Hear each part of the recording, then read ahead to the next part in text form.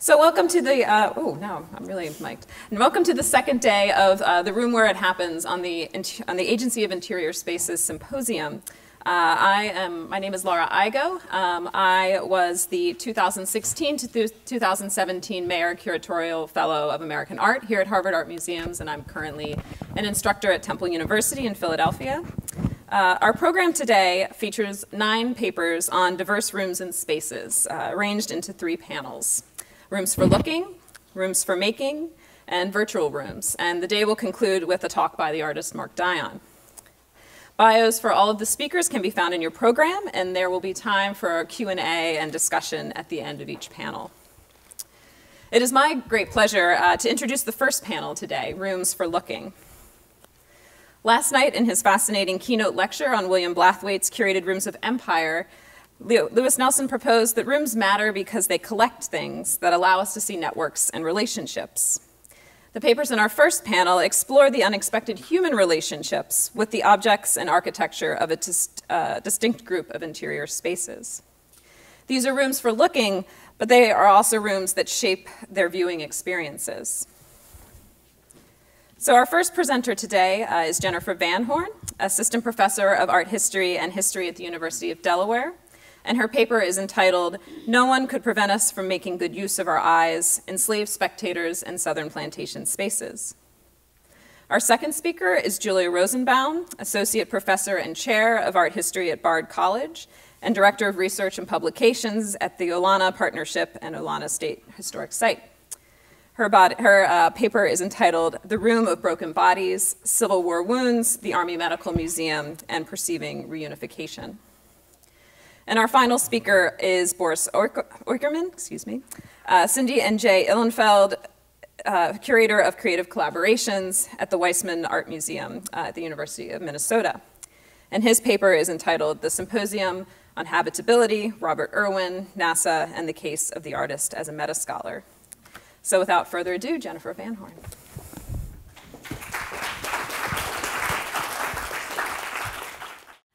So like most of the speakers today, I assume I'm very happy to thank both Laura and Ethan for including me in this, and I'm excited for a wonderful day of papers and conversation. In June 1937, members of the Federal Writers' Slave Project interviewed and photographed Daphne Williams of Beaumont, Texas. Williams, they estimated, was then close to or over 100. Born a slave near Tallahassee, Florida, she was moved to Texas by her owners, the Herring family, before the outbreak of the Civil War. Among her strongest memories were the family portraits inside their plantation house. As she described, and I'll paraphrase, "They had themselves painted in pictures on the wall just as big as they were. They had them in big frames like gold." Ironically, the full-length paintings of the Herring family Williams gazed upon as an enslaved girl are lost, whereas 2 photographs of Williams have survived as part of a government archive. Williams's observations about looking at her owner's portraits, however, force us to confront these missing paintings, not through the eyes of the work's white makers, patrons, or sitters, as we usually think about such objects, but rather through the eyes of the men and women enslaved by the portrait subjects who also gazed upon these images. Questioned many years after emancipation, some former bond people, like Williams, vividly remembered the canvases displayed in planters' parlors. Their words are evidence of the enslaved viewership that happened at plantations across the 18th and 19th century South. As one freedwoman recalled, quote, "No one could prevent us making good use of our eyes." Enslaved nurses, waiters, butlers, and housemaids, all of whom labored and often slept in planters' houses, had ample opportunity to gaze at the artworks on Parlor's walls. As in Williams's case, the vast majority of the images enslaved viewers encountered were portraits, painted depictions of planters, their wives, children, or ancestors, arranged programmatically to establish family lineage and to assert a racialized hegemony of likeness. Whites had access to portraiture, blacks overwhelmingly did not. We often think about plantations as spaces designed to produce a staple crop, but they were also organized to produce aesthetic responses. The many 18th century portraits of the Randolph family, assembled in the entry hall and parlor at Wilton Plantation, outside of Richmond, Virginia, offer a paradigmatic example.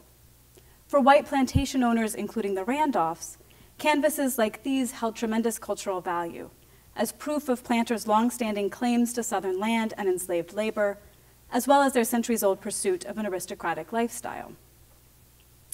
The meaning that these paintings held for enslaved viewers is harder to recover. So this paper necessarily then draws together fragmentary evidence from various parts of the antebellum South to uncover the ways that viewership created a temporary space for enslaved people to assert their independence of thought and to claim aesthetic agency in the face of planters' assertions of their objecthood. Critical to my analysis is the iconoclasm African Americans committed against planters' portraits during the Civil War. Across the South, hundreds of enslaved people took the opportunity afforded by their masters' absences to usurp planters' visual and material possessions. Their actions illuminate hidden strategies of resistance and submerge negative affects that together had shaped enslaved people's aesthetic engagement with parlors and their contents.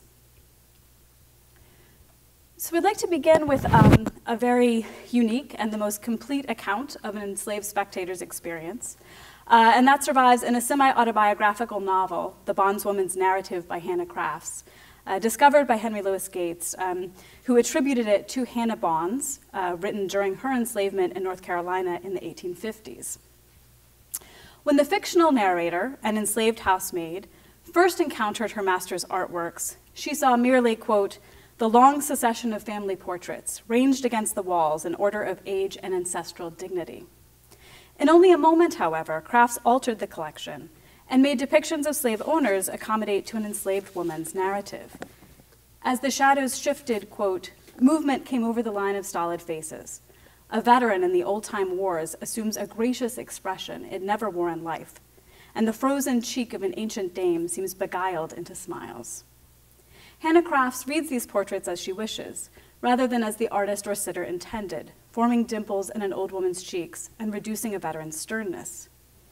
This overlay of new characters and events, or what one former slave described as, quote, making a story of immediate interest to my mind from a picture, allowed enslaved spectators to overturn the hierarchy whites established. In his autobiography, Frederick Douglass described the pleasure enslaved viewers experienced when they engaged in such acts of creative spectatorship. The young Douglass surveyed the mansion and artworks of planter Edward Lloyd V, the most prominent of which was this painting of Lloyd's ancestors by Charles Willson Peale. Recalling the great house at Lloyd's Maryland plantation with, quote, all its pictures within and pillars without, Douglass wrote, quote, they occupied it, I enjoyed it. In his use of the word enjoy, Douglass encompassed both his sense of delight upon contemplating Wye House and its contents, as well as the potential for a kind of possession that came with his gaze. Such visual possession engendered a palpable sense of freedom, an awareness of ownership of self. As the fictional Crafts articulated, quote, I was not a slave with these pictured memorials of the past. They could not condemn me to a life of servitude. As their companion, I could think and speculate. For this short period of time, the span of a glance, an enslaved woman was able to look back, and like Douglass, she relished in this power, quote, exulting in her freedom as a rational being.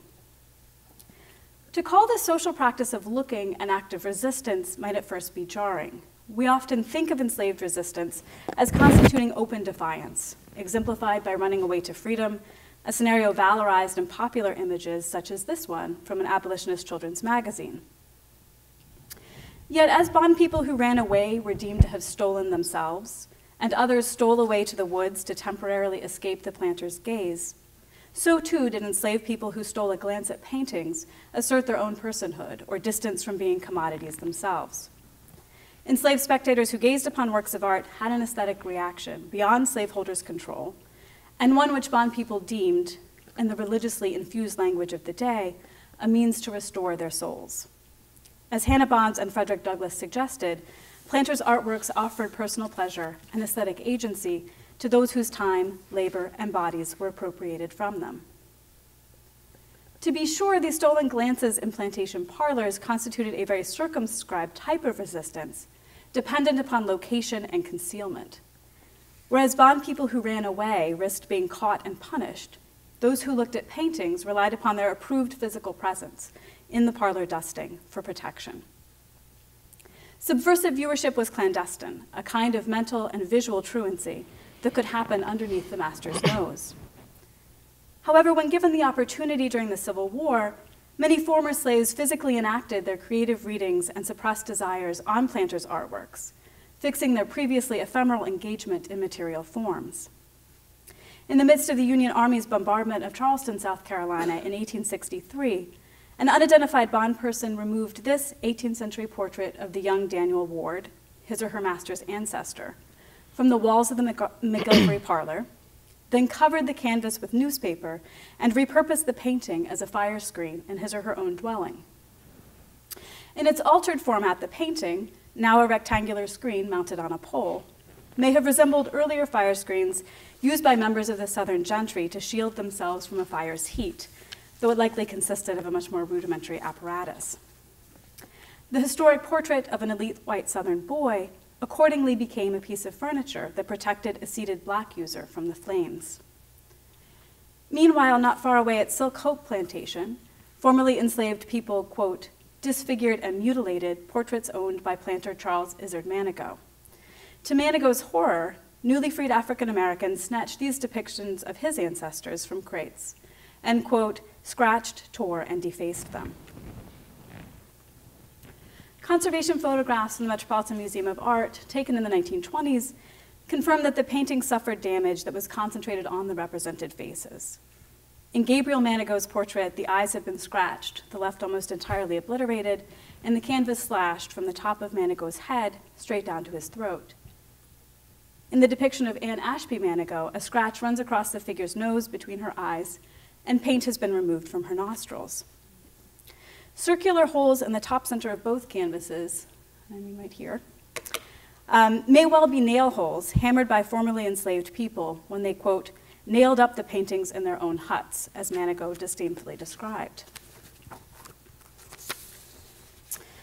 By disfiguring portraits of their master's ancestors, scratching painted faces, and obscuring figures behind newsprint, enslaved people erased or overwrote the portrait's intended messages of white dominance.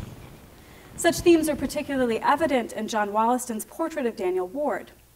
The painting might have been chosen as a fire screen for its convenient dimensions, but also likely because of its latent iconography, the black dog with its strangely human eye, surrounded not by black fur, but a ring of pale pink skin.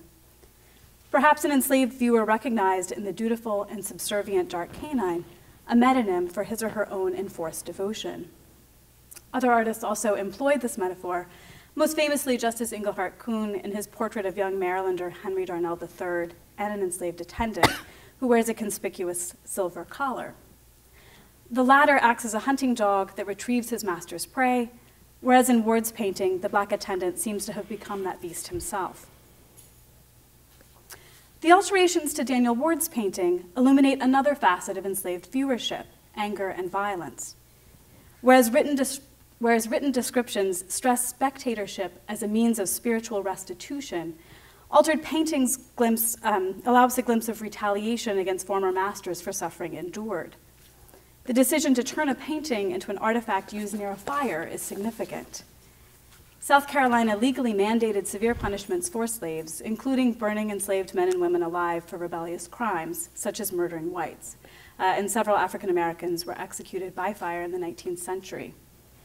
More commonly, planters used fire as a weapon against freedom by branding a bondperson's cheeks or arms as a sign of ownership or as punishment for running away. Whereas cabinet-making manuals like this one instructed that a fire screen should, quote, shelter the user's face or legs from the fire, a freedman or woman may have envisioned his or her former master's depiction, and by extension his body, instead being left to roast over the fire's heat.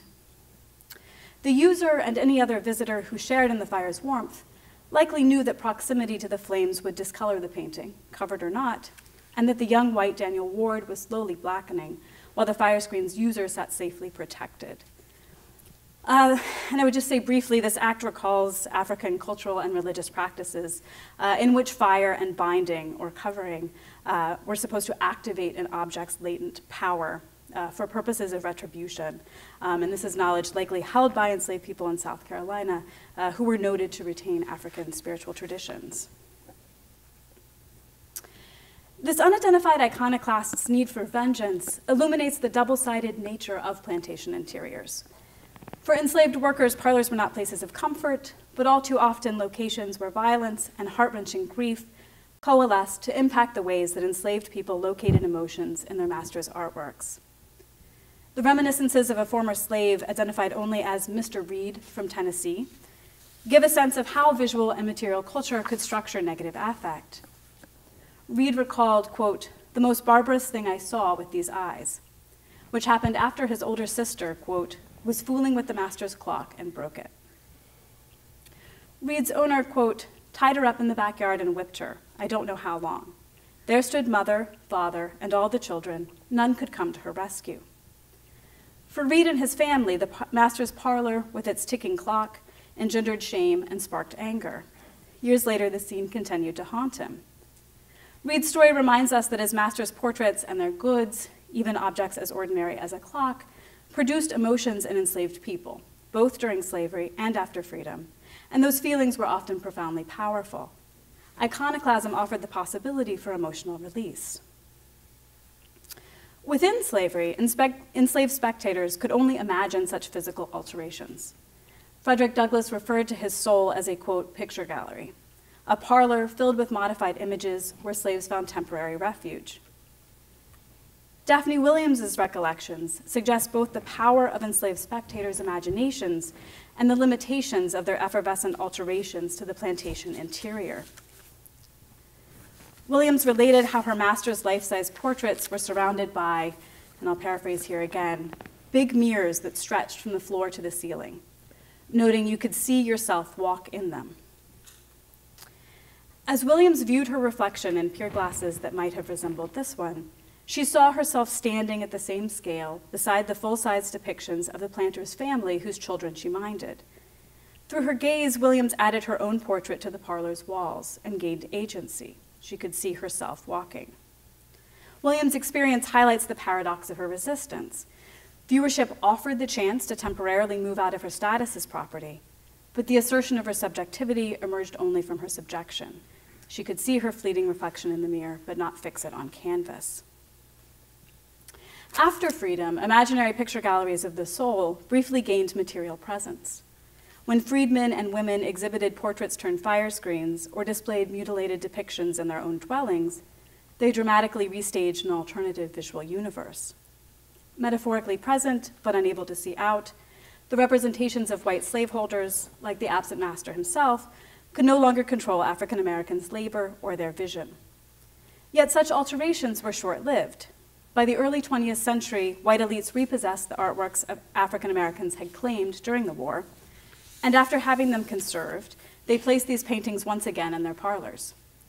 Wiped clean of African Americans' iconoclasm, along with peeling newsprint and darkened varnish, portraits like Daniel Ward's became available for white Southerners to attach a new but familiar story of a lost chivalrous past. Thank you.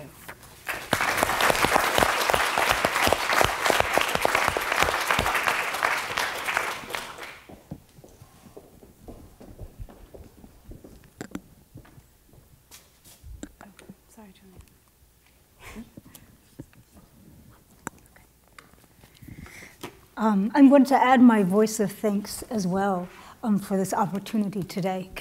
Is this better? Yeah, I think so. I also quickly want to say that in a very strange twist, I find life imitating art.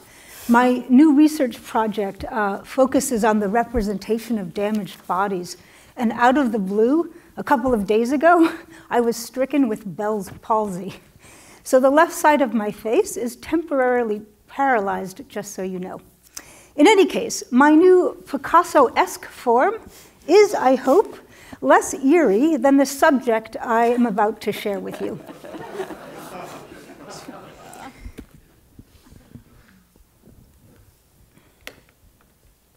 This paper is about a collection of bones, specifically the collection of Union soldiers' bones on display at the United States Government Army Medical Museum, established in the summer of 1862.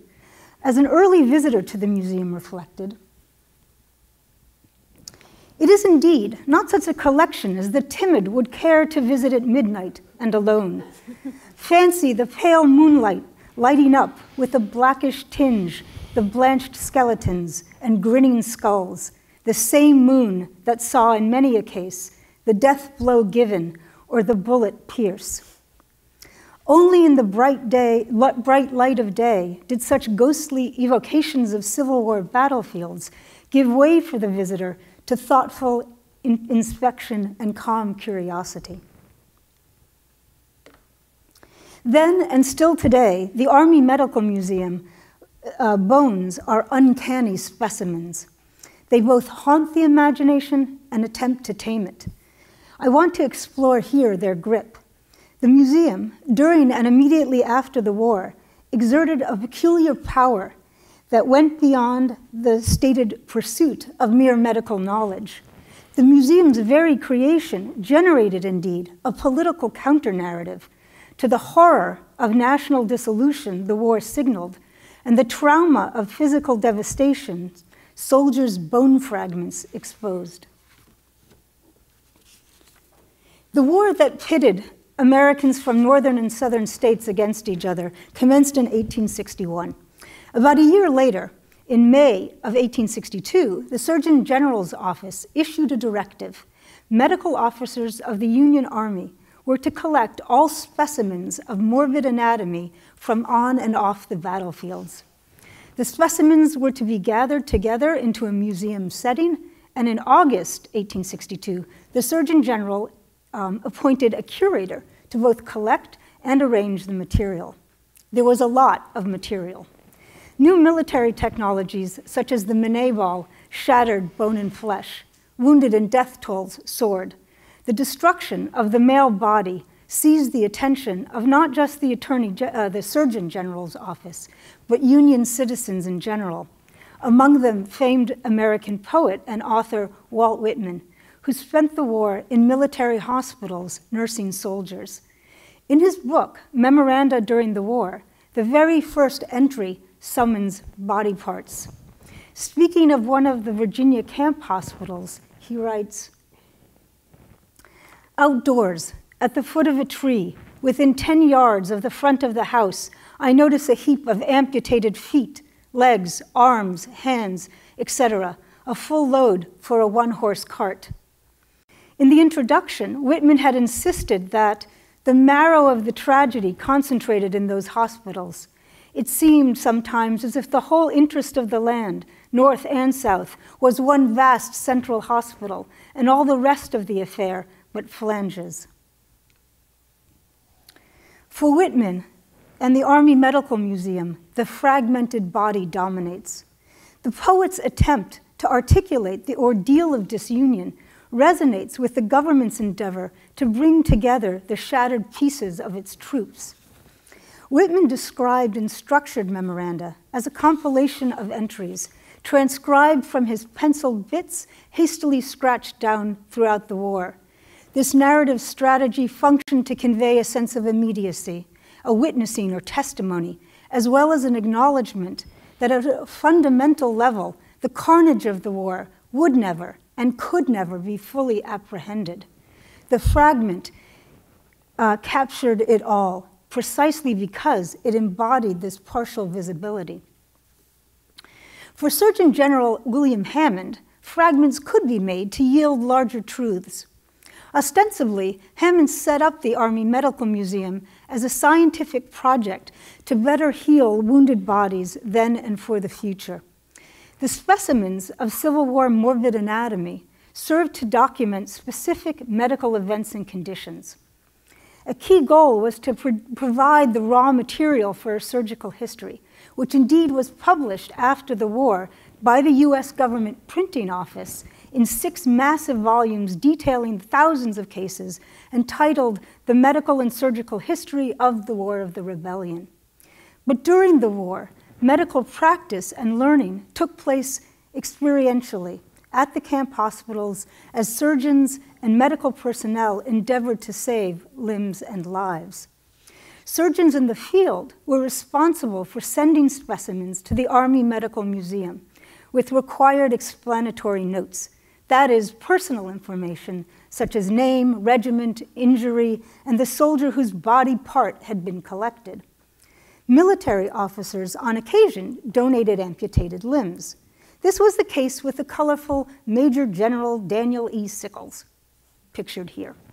He packed up his amputated limb his amputated leg after the Battle of Gettysburg and forwarded it on to the Army Medical Museum. The accompanying note read, "With the compliments of Major General D.E.S." And here he is at the Army Medical Museum looking at his actual bone fragment. By the end of the war, the Army Medical Museum had embarked on a major campaign of its own, drawing, engraving, and photographing individual body parts, as well as surviving soldiers with missing limbs or unusual wounds. Along with preparing the medical and surgical history volumes, the museum began publication of a massive photographic project that featured surviving soldiers with their amputated limbs bared for the camera. I'm not going to show you one of those. But I will show you this. It also began a concerted effort to display its collection to the public. In 1866, through an act of Congress, the federal government purchased a new location for the museum, Ford's Theater, the site of Abraham Lincoln's assassination. And this is an image pre-renovation, before the museum moved in. The symbolic charge of the space was noted early on. In an article on the museum in Lippincott's magazine concluded with the sentence, "What nobler monument could the nation erect to his, that is Lincoln's, memory than this somber treasure house devoted to the study of disease and injury, mutilation and death?" With the move to Ford's Theater in the heart of the nation's capital, the museum enshrined both Lincoln's commitment to the concept of national unity, the United States, and the price for that commitment, the physical bodies of individual citizens. The Army Medical Museum's scientific work for the advancement of military medicine had from the outset been a project of recuperation. Its new location fixed it as a sacred space, its exhibition hall a holy reliquary. Not just medical professionals, but veterans and the public at large made efforts to visit. In his memoir, the museum's first curator touched on the potency of the site. I'm quoting, "As soon as the museum was fairly established in its new home, it began to attract attention. The public came to see the bones, attracted by a new sensation. Then, too, it often happened that officers and soldiers who had lost a limb by amputation would come to look up its resting place, in some sense, its last resting place. The curator recalled a moment when an officer with his daughter came in looking for a leg bone, happily finding it and noticing how nicely fixed up it was. Major General Sickles, who you've been seeing a lot of, was said to have visited his leg at the museum every year at the anniversary of its amputation. During the presidential inauguration of Ulysses Grant in March 1869, the press of visitors was so great, the museum sought to extend its hours, and visitor logbooks show a significant spike that month. The third floor of Ford's Theater housed the museum. Visitors ascended a large iron staircase, according to a published account, which also describes framed sketches and plans of Gettysburg, Antietam, and other major battlefields lining the walls of the stairwell.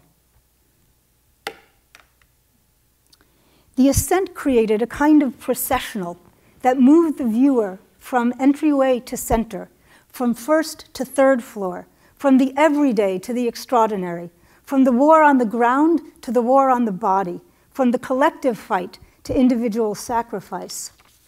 Once at the destination, the hall's numerous glass cases in neat rows, the tidy and sterile presentation of specimens asserted a sense of order and a disciplining of bodily mutilation and pain into a worthy cause, the advance of science and medicine for humanity. When a major newspaper first announced the creation of the Army Medical Museum, it pushed hard on this theme. The article opened, quote, Among the thoughts in which a humane man can indulge without pain in the midst of the chaotic confusion of the rebellion is the reflection that the busy hands and thoughtful mind of science, now as in other wars, are quietly at work, endeavoring to wring good for mankind even out of this evil, and to pluck from the very barbarism of war new fruits for civilization. The sharp juxtaposition of the humane and the thoughtful action against the chaotic confusion, the evil and the barbarism, makes sense in the context of the second year of a war that clearly was brutal and not ending quickly. But I would suggest these words had a more specific target, a profound concern about Union sacrifice and male bodies. Reports had started to circulate in spring 1862 about horrors in Virginia post-battle, specifically the desecration of bodies. Confederate soldiers were said to have been mutilating corpses for trophy taking, disinterring dead Union soldiers to cut off heads or remove bones and body parts to have as war relics. In one instance, witnesses told of rebel soldiers making finger rings out of Union soldiers' leg bones. How extensive these practices were is unclear, but it provoked widespread Northern alarm. In April of 1862, the U.S. Congress began collecting testimony on what it called rebel barbarities that were subsequently printed up. Two satirical cartoons came out around the same time in major Northern magazines and speak to the depth of public anxieties. Frank Leslie's illustrated newspaper ran one in May entitled The Rebel Lady's Boudoir, which is at the bottom, which I'll show you in more detail. Harper's Weekly published another the following month at the top called Some Specimens of Secesh Industry. In this one, and here you have, I'm afraid, a graphic close-up, laid out in two neat rows, as though from a catalog, are an assortment of gruesome artifacts that reveal a macabre secessionist enterprise. Union soldiers' bones have been turned into domestic items, kitchenware, jewelry, clothing. The other, the Rebel Lady's Boudoir, underscores the barbarity of not just Confederate soldiers, but Southern life in general. An extended caption cites the congressional testimony about Confederates' use of Union bones. The visual grimly echoes the textual. A rebel lady, engrossed in a letter, comfortably enjoys tea served from vessels made out of Northern skulls, which you can see on the table next to her. Even grosser is the second part of the caption that relates the specific content of the letter she holds.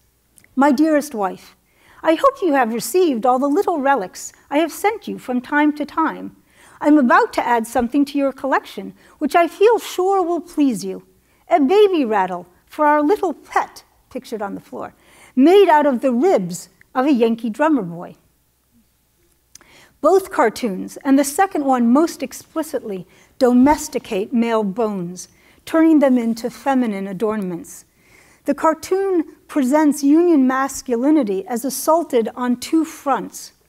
First, the violence of disinterment and improper funerary rites, and second, the demeaning transformation of the active male subject into the passive decorative object of the female realm. America's Civil War, as represented in these two cartoons, hasn't just torn the country apart, it has put in peril standards of masculine behavior and action. How then might we return to the Army Medical Museum? Mid-1862 marks the overlap of these atrocity reports with the Surgeon General's founding of the museum. Whether consciously or not, the call to collect Union soldiers' remains stands out as an urgent reordering effort. I see this played out at multiple levels. First, the Army Medical Museum's gathering of Union soldiers' bones set rational Northern scientific inquiry over and against perceived Southern barbarity and irrational vengeance. Second, As a center for the study of science and medicine, the museum's gathering of bones worked both to bestow symbolic dignity to Union soldiers' death and reclaim safe internments. At a third level, the collections proclaimed Union masculinity by asserting bodily sacrifice as an emblem of heroic male action and bravery. And finally, as a federal institution, the Army Medical Museum and its Scientific Museum offered a transcendent vision for the United States as a civilizing agent, a country imagined as ultimately able, in the words of the newspaper article, to pluck from the very barbarism of war new fruits for civilization. The Army Medical Museum Hall made material the abstract purpose of national redemption.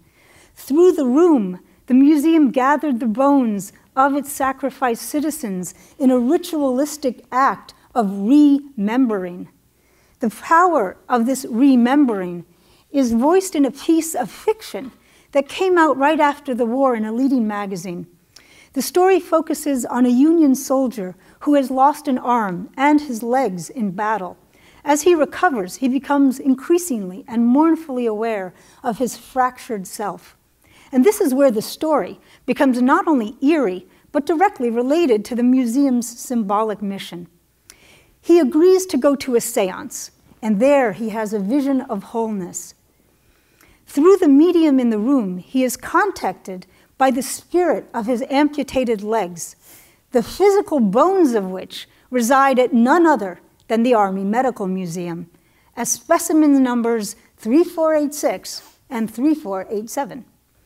Marveling at this fictive reunion, he relates how, quote, "A strange wonder filled me, and to the amazement of everyone, I arose, and staggering a little, walked across the room on limbs invisible to them or me." As this dramatic visitation captures, the Army Medical Museum's room of broken bodies held the dream of reunification. Thank you.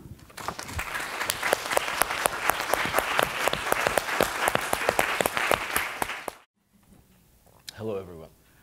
So thank you very much for being here and for inviting me, and thank you also goes to Larry Bell, who permitted me to use the materials from his archive in this presentation. So I first want to set the context and say explicitly what do I mean by meta-scholar, in my talk at least, and give this quote that was written 40 years after the events I'm going to talk about. It's by Pablo Helguera, who is the education director of MoMA, from the book about socially engaged art. Socially engaged art functions by attaching itself to subjects and problems that normally belong to other disciplines, moving them temporarily into a space of ambiguity. It is this temporary snatching away of subjects into the realm of art making that brings new insight to particular problems and conditions, and in turn makes them visible to other disciplines. So when I talk about meta-scholars, I talk about this particular quality of being able to engage with a range of disciplines, but not in order to excel in them, but in order to disturb them.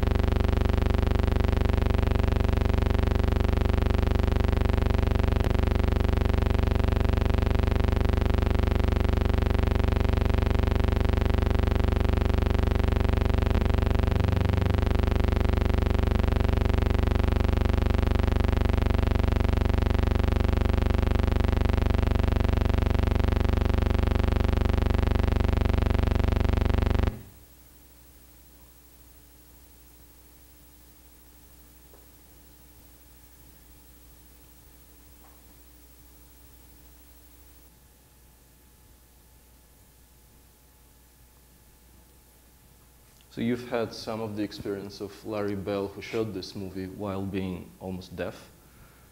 He called himself the silent participant in the Symposium. And this is his friend, Robert Irvin. And the room where that all happened is his studio in Venice, LA in '71. This is the same guy with his masterpiece that won a military contest. So he gets back from, after the Korean War, he gets back to LA, bounces around LA art scene, goes to two or three art schools, doesn't finish any one of them, and eventually gets to be an abstract expressionist painter, because this is what most of the painters did at the time, without having any particular reason for that.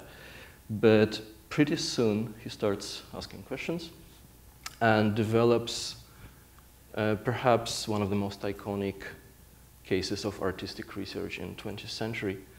He starts questioning the image. How do I paint a painting without an image? How do I paint a painting that doesn't resemble anything to anyone? He figures, okay, probably a line will not look like anything to anyone. Paints lines for many years, and then realizes, okay, line is actually an image of a line, and any mark will be an image of itself. So how do I paint a painting that doesn't have any mark and still has the visual energy? So he covers a huge canvas with millions of red and green dots that get your visual system crazy. And then from the viewing distance, that whole square canvas actually vibrates. And then he asks, okay, and why is that canvas actually square? What primes me as a painter to have frames in my paintings? Can I question that? And this was his way of questioning that. He wanted to create a painting that doesn't have edges at all. And that ends up being concave, translucent painted surface that he illuminated in a very special and uniform way, so it completely blended with the wall that it hangs on. And this is where things start breaking down for him completely, because he had to go to a lot of galleries and museums, and he installed the lighting himself.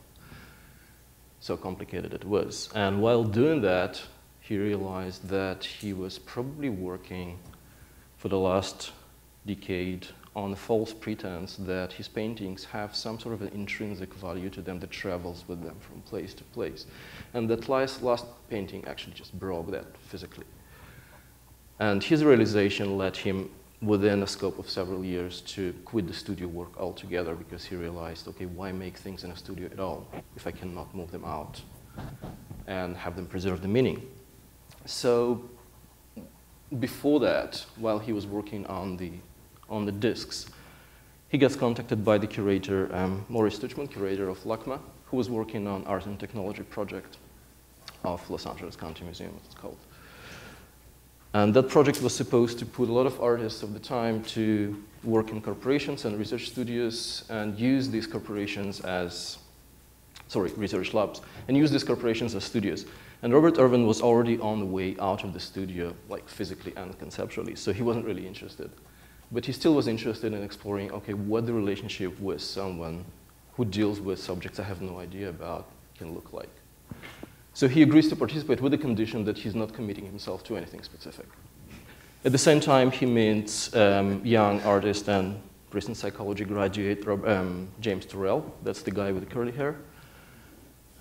He invites him to participate because of his psychological experimental background. And the third guy in this picture is Dr. Ed Wertz, who at that time had no interest in art whatsoever. He just got a call from the PR department of Guard Corporation, where he worked on NASA project. Guard Corporation specialized in building livable capsules, first for naval, military, and then for space industry. He died. An experimental psychologist who specialized in conditions that need to be built to create habitable, livable environment. And at that particular time, he was very busy with the moon landing program as well. So he really didn't have a time, but he got a call and he agreed to meet these people. That ended up to be a lifelong friendship. They called it the law from the first sight. So there was a roller coaster of ideas and developments in that project that I'm skipping entirely. At some point, Dr. Wirtz gets a commission from NASA to establish a body of knowledge about habitability. What does it mean to build a habitable environment? What spheres of knowledge, what areas of knowledge would have to be included in that? He invites the two artists to participate in initial meetings about that. And what artists learn in these meetings, that scientists and engineers treat the problem of habitability as purely technological. How much water does the human need? How much air? How much food? How much shaving cream, obviously? which woman will go there? But there is no room for subjective experience. There is no room in the discussion for anything else that is essential for human life. About the same time, after the first meeting, actually, Turrell quits the collaboration, and nobody knows, there's no documentation of why that happened. And Irvin continues alone, and he and Dr. Wirtz decide to host the symposium and establish two principles for that symposium. First, they want to attract as many bodies of knowledge as possible that relate to habitability. That ended up being psychology, urban planning, pharmaceutics, naval industries, obviously space science, education as well. And the second principle, and that's the reason I'm having this talk, is they wanted to create a symposium that embodies in its conditions the subject of the symposium itself. They said, okay, in order to really understand what habitability is, people need to become conscious of their habitable environments. And that doesn't work. And so Robert Irvin decides to host the symposium in the only place he has a full control of, which is his own artist studio.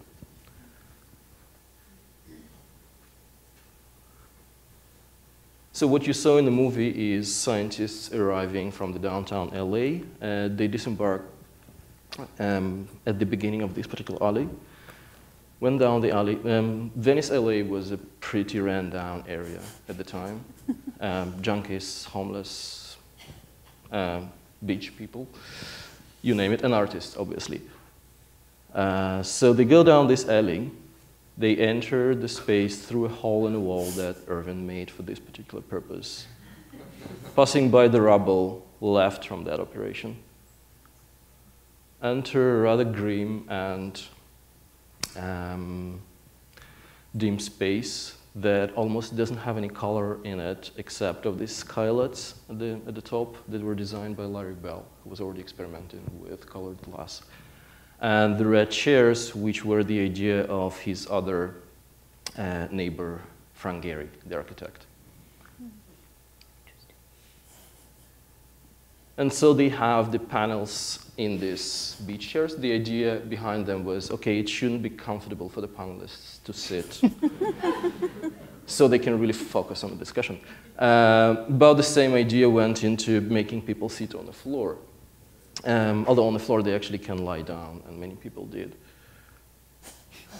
On the second day, they arrived to the same place, through the same path, but these white columns, I go back and forth, were gone. And that big white screen is actually a very thin film that separates between the studio and the street. So the light from the street and the noises of the street entered the studio, but they still couldn't see anything. And obviously they had to change the way they talk to adapt to the new acoustics. And on the third day, that thing went all together. And the studio became completely open to the studio. People could walk in and out as they wish. Apart from that space, there were 3 other spaces that I couldn't find any documentation of that were dedicated to afternoon discussions, group discussions. One was designed by Robert Irvin, and it didn't have any edges. It was completely white with very uniform, very strong light. And people actually didn't have anything else to look at and to fix the gaze on except the people they speak with.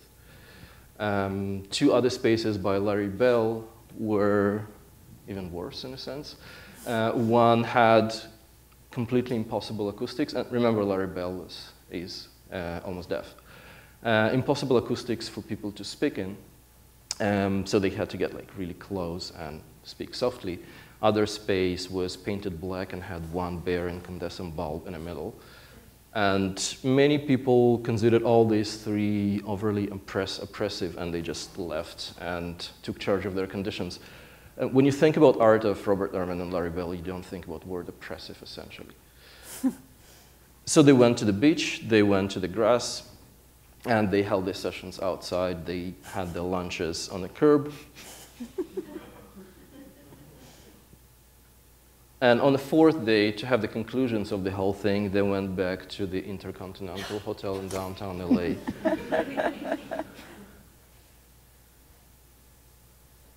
And there is a lot of the interesting question of, okay, what effect did it have? And what I can learn is only what I can see in the proceedings of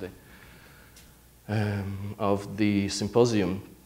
But I skip that actually and go to this particular quote from these proceedings. If the issues of this symposium do not attract the attention of the political participants, we should not expect that political decisions will weigh habitability criteria. Instead, the result will be more of what many of us seem to be alarmed and critical about our respective urban environments. And that talks about, as I see it, like two options of being critical.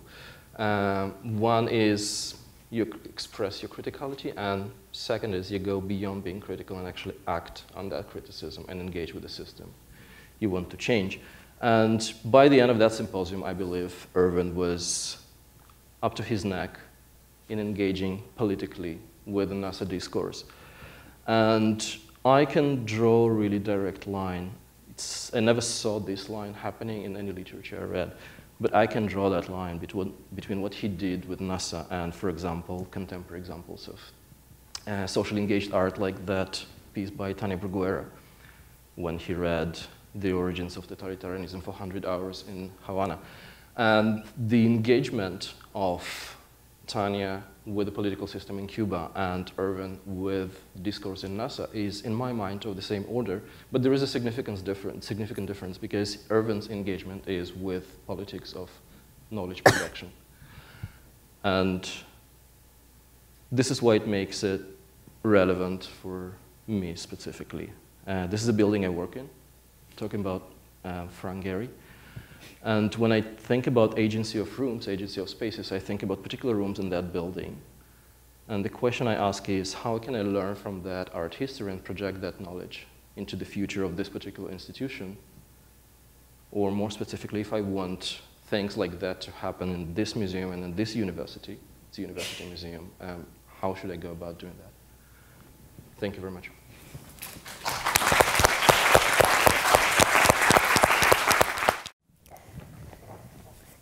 Thank you so much for those three really fascinating and very different papers. I'm going to kind of attempt to kick off a discussion with a question of my own that perhaps selfishly relates a little bit to the Philosophy Chamber exhibition upstairs as well.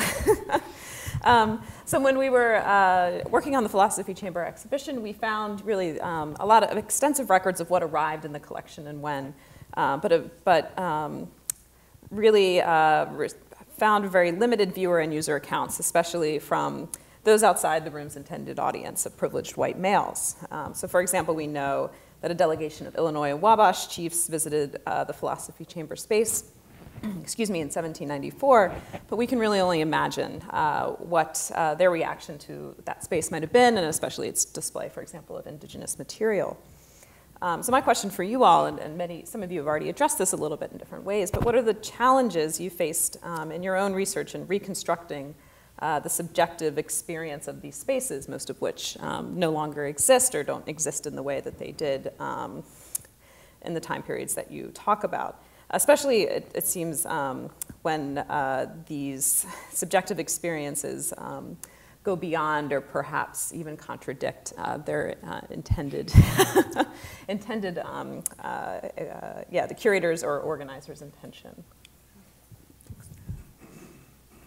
So whoever wants to start.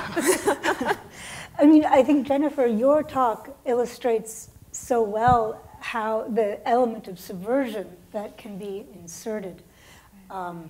In my particular case, reception or what articles, were written about viewer experiences. Inevitably, I'm sure, like the Mutter Museum in Philadelphia, it was about exotica, just weirdness, the opportunity to see the insides of bodies, which wouldn't have necessarily been available to audiences in the 19th century. So I think there was somewhat of a prurient and kind of completely transgressive approach, but finding that in the historical documentation is probably almost impossible. I think literature, triangulating, and I think this is what we all do in certain ways with this kinds of subject matter to find agency, is to triangulate and kind of connect all kinds of different media and material to kind of tease out, and it's a puzzle.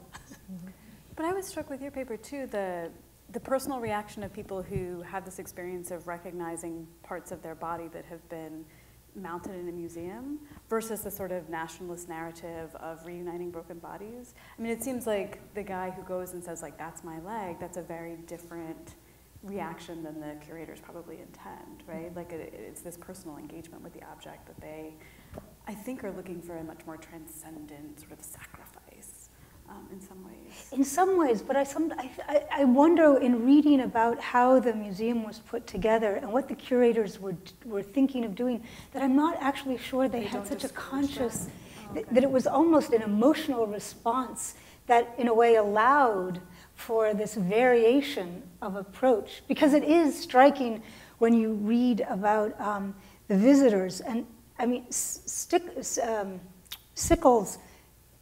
is a crazy sort of character who, not to mention his political graft, he had a murder indictment against him. I mean, he was a very colorful character. But this idea of a personal level of somehow a connection to sacrifice and what that war, I mean, I think one has to really think about the Civil War as the nation's traumatic war and to what it meant to give up your physical body in a way that perhaps was more profound than what had happened with the American Revolution. Because it almost seems like the curators of that museum had this very scientific outcome that they were expecting too, that this would help. But the public kind of turned it into a much more emotional and personal experience. Yes. And I think the very sighting of the museum in Lincoln's, the site of Lincoln's assassination, just suggests the profound kind of emotional trauma at all fronts, no matter how much of an attempt there was by science to reassert a sense of order and containment. And Boris, you're lucky in that you have video too, so we could actually kind of start to get a sense of the discomfort of participants in that symposium. Yeah, but I would like to add to this discussion and share my very recent experience when I went to a gallery in Minneapolis that held a panel of artists of color about their experience of engaging with museums in town. And what happened in the process, it was less of a panel and more of an outburst of anger. But what I found myself like in transformation in the process from person who just was curious and came there to representative of a white space. I didn't know that such term exists, but it does. And one of the women on a panel, she said something like, white people just need to learn how to collaborate, and I'm a curator of collaboration. She didn't know I'm in the audience. And that put a completely different perspective of what collaboration is and what it is about in the museum space. And on subjective experience, yes, there are people who live next to me and they come to my museum and have completely different subjective experience of it because of their cultural background. And since I'm a museum, I have to account for that. So how are you, loaded question, but how are you thinking? Are you thinking of ways to kind of to build that collaboration at your own institution? Do you have some ideas for that? Very slowly. Yeah. Just very, very slowly. It's an ongoing project. Yeah. Okay. Well, let us open up for questions to the audience. We have microphones here.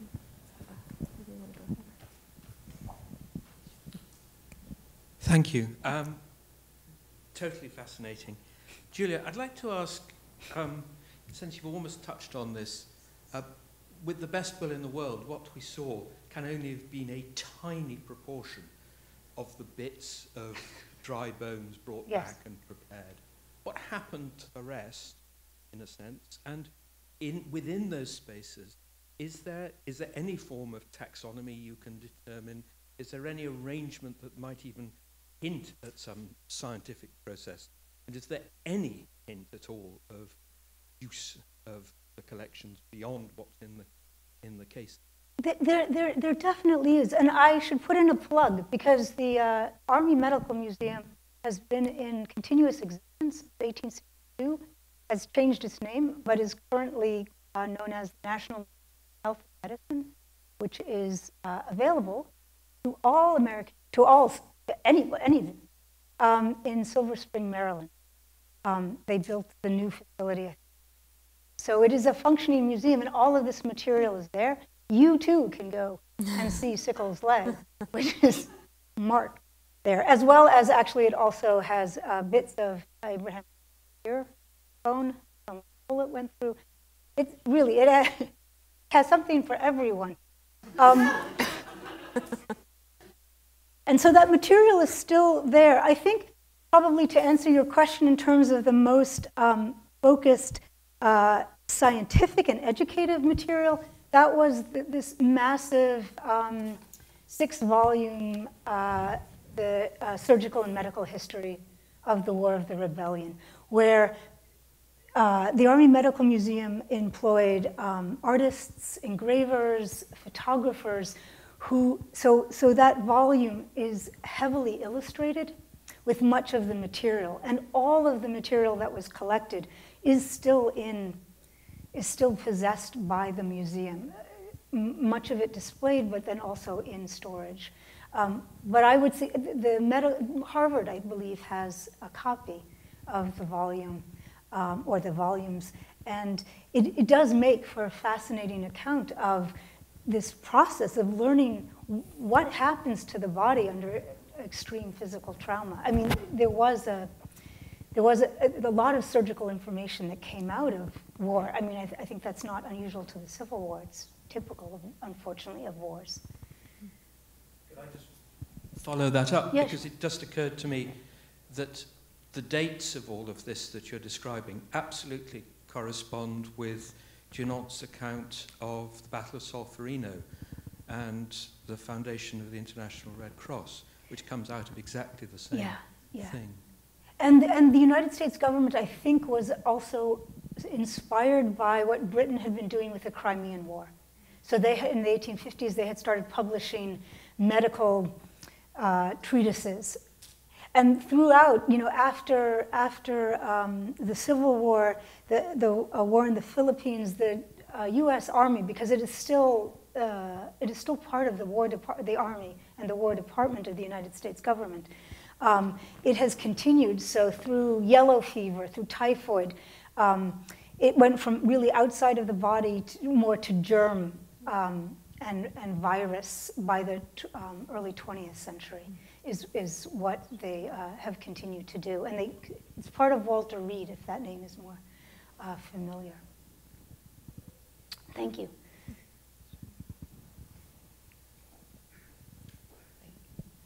Hi. I was struck by this sort of interplay between the rooms that you talk about with the white women who own slaves and have pictures of their ancestors on the wall, and then the same women later, satirically decorating their homes with the bones of the people trying to take those homes away. If you could talk about the interplay of that and of the white Southern women and their domestic spheres and how that related to the violence of the men around them and how that affected the living in those spaces. That's a fascinating connection. Thank you.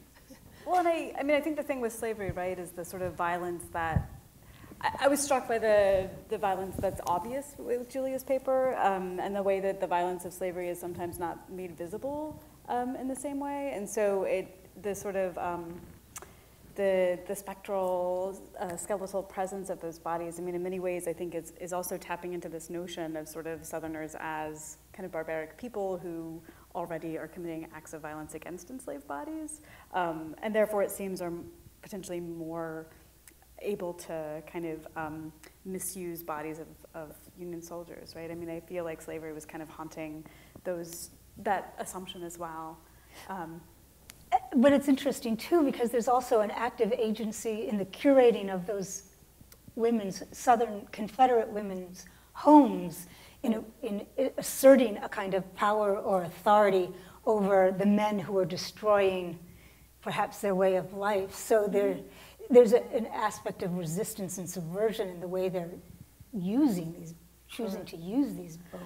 Although it strikes me, now that I think about it, because so a lot of my evidence is coming from these white planters who are, writing down how they're trying to save their paintings, or how they're trying to hide their paintings, or the things that they perceive as horrible that happened to their paintings during the war, but it is always a male voice.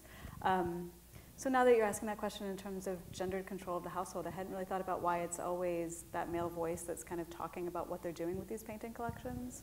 I'll have to think more about that. Yeah, thank you. There's also an interesting correspondence with iconoclasm, I think, right? With the element of destruction, whether the representations of figures or the actual figures themselves, where you've disarticulated skeletons and then removed them to this new environment. Right. Yeah.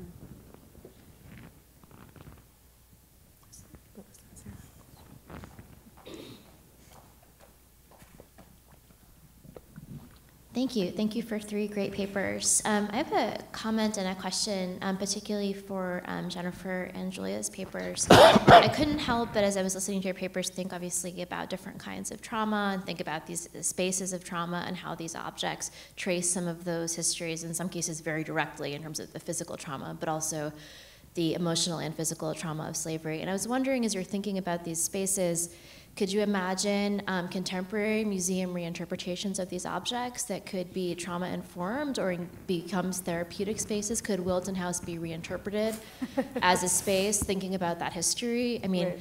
The curator there's pretty cool. He might be game. It's awfully cool. Right? Yeah. Just sort of thinking about some of those possibilities, because that history is so present in these objects, and how can we as curators and scholars think about these histories of trauma to try to do some of that work today in our spaces?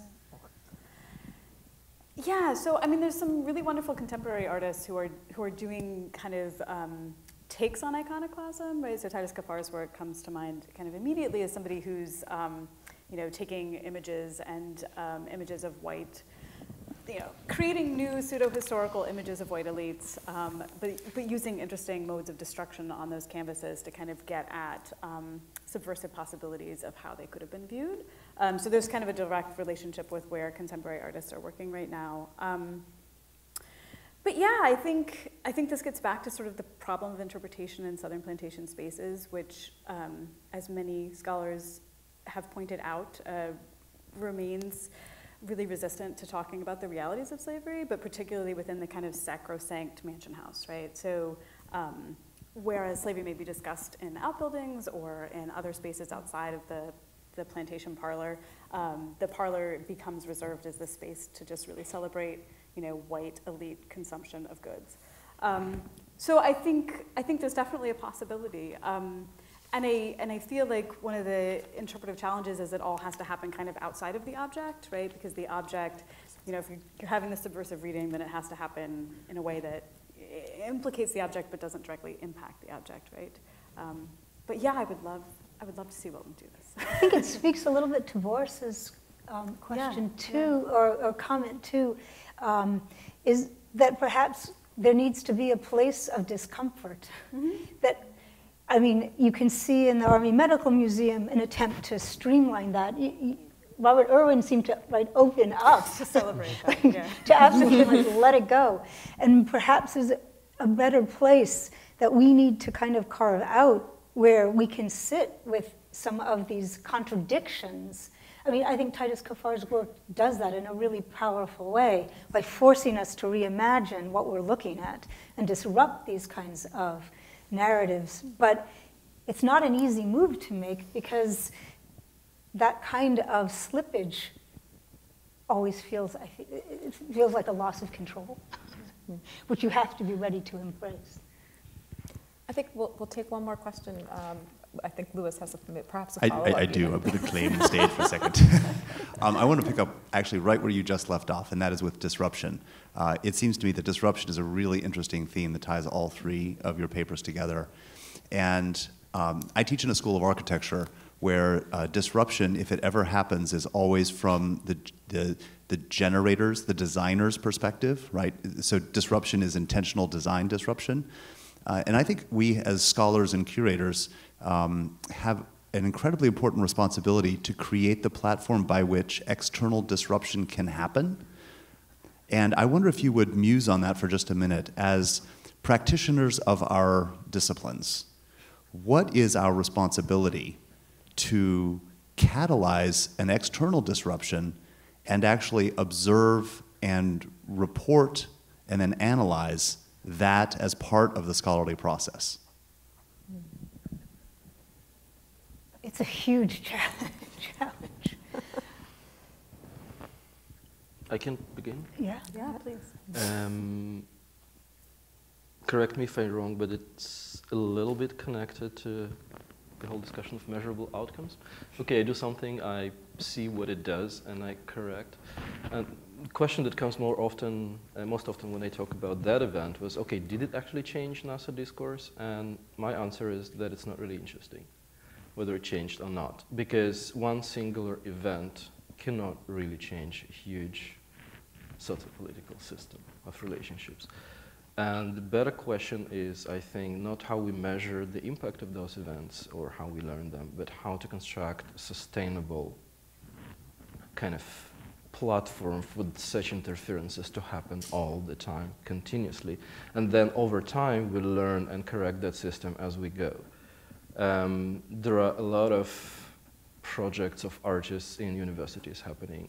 Almost exclusively these projects are fixed term. They begin and they end and they go.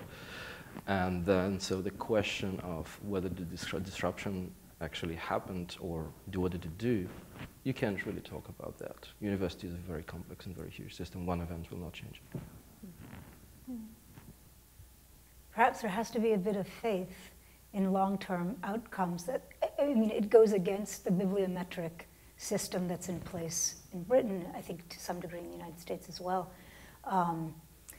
that it's all measurable. I think as educators, most of us know the moment of real meaningfulness is when a student comes back after 10, 15, 20 years and says, you know, remember I took a course with you and, you know, this thing that you never thought was meaningful or you don't even remember did something that set them on a trajectory. That's I think the investment one has to make in that kind of possibility, that you open up those spaces for possibility and are comfortable with when perhaps those things don't happen, but you believe it's worth it for the long term. But I think that is part of the danger. The temporary fix, I think, is part of the danger of the disruption, right? That to disrupt is to fundamentally kind of alleviate some stress and then go back to things as they were, right? Whereas I think ultimately what we want to see is systemic change. And so I do fear that by making ourselves feel better, by telling these stories about agency, that in some ways all we do is kind of put a positive spin on a very difficult thing that doesn't fundamentally change. And then go back to business as usual. And then go back to, right, yeah. On that note. Back to business as usual. We're going to have a short break and reconvene at 11:30 for the next panel. So we'll see you all then. Thanks again to our speakers. Thank you.